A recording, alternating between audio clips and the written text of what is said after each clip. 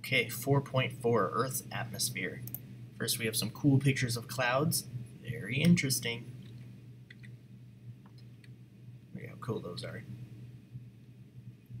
Then we had a video about Felix Baumgartner's, at the time, world record jump. It has since been broken by Alan Eustace of Google. First, we're going to talk about the structure of the Earth's atmosphere, how it's laid out, what it's made of. The first thing, what the atmosphere is. The atmosphere is one of the Earth's four kind of life support systems.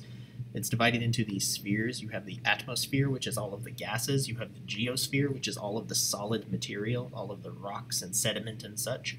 You have the biosphere, which is all of the living stuff. And then you have the hydrosphere, which is all of the water, whether that's solids, liquids, or gases. All of the water.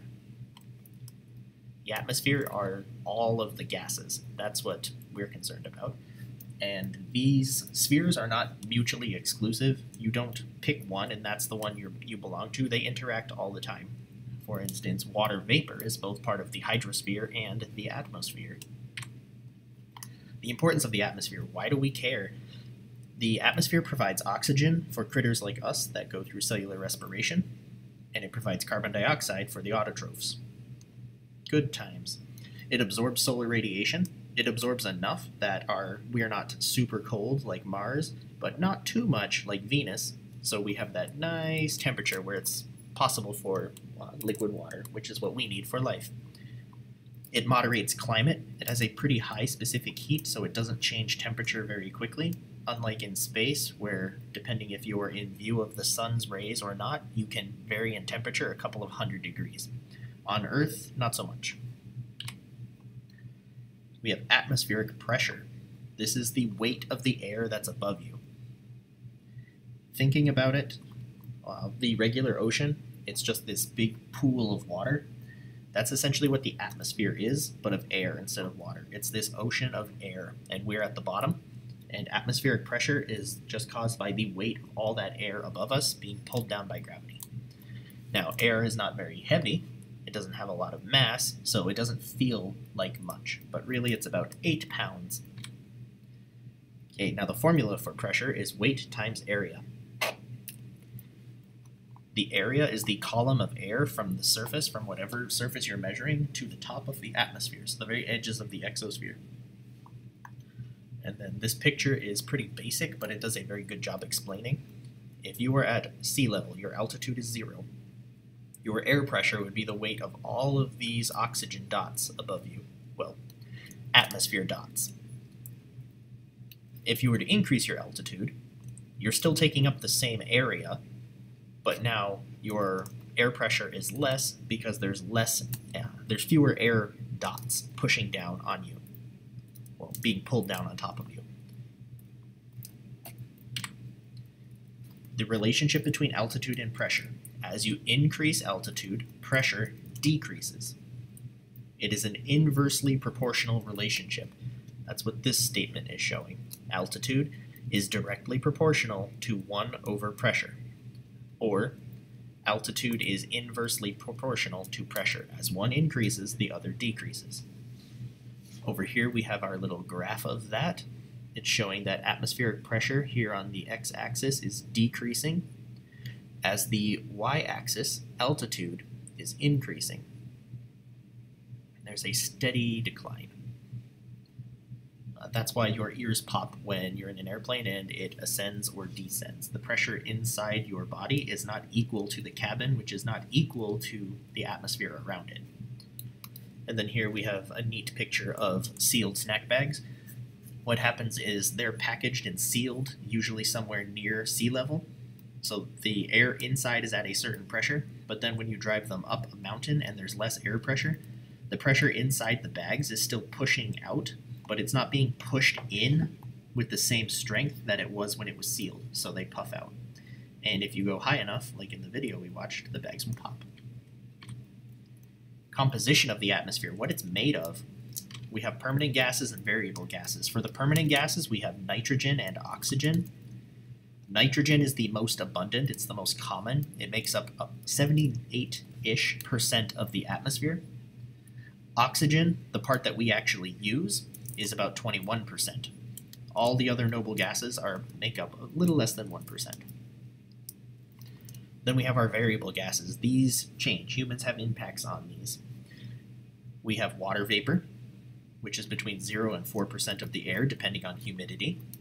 Carbon dioxide, which is around 350 parts per million, which parts per million seems pretty low, but 200 years ago at the beginning of the Industrial Revolution, atmospheric carbon dioxide was closer to 270 parts per million, so there's been a 33%-ish increase in only 200 years, which is way too fast. That's why climate change is such an issue.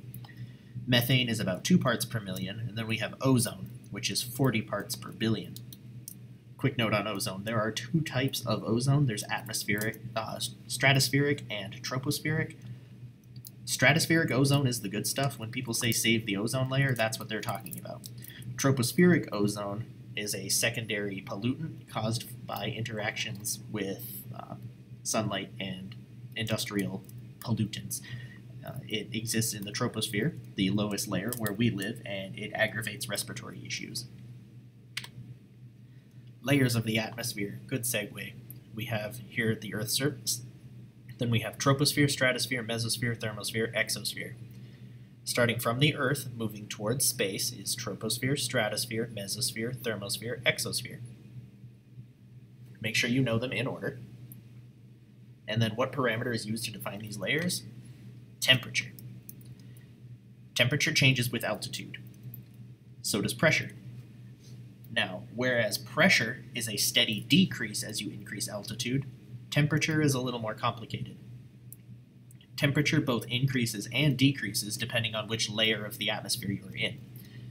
As you increase altitude through the troposphere, the lowest layer, pressure continuously decreases, but temperature is also decreasing. Then you reach the stratosphere, where temperature is going to increase.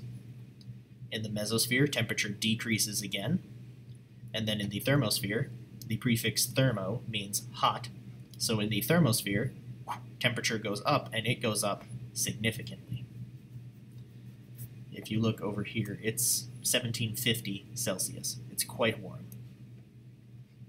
In between those layers where that temperature transition it switches from increasing to decreasing are the pauses. Between the troposphere and the stratosphere, you have the tropopause. Between the stratosphere and the mesosphere, you have the stratopause, etc. Those are the areas where the temperature change is paused. It's not increasing or decreasing anymore. It's switching from increase to decrease.